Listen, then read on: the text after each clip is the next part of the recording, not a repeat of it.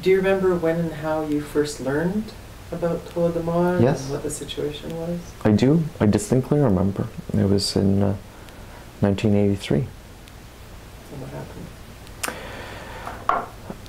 Well, that was the 50th anniversary of the Holodomor.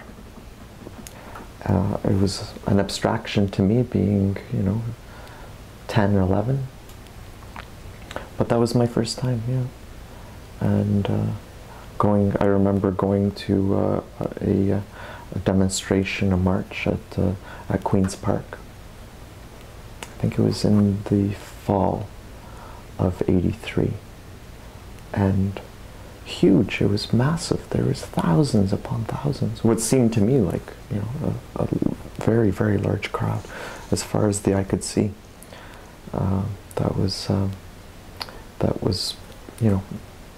protesting against what was then the Soviet Union, and also marking the occasion, the 50th anniversary of it.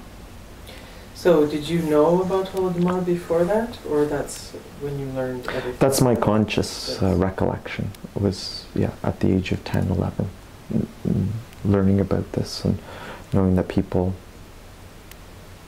were starving. There was a starvation.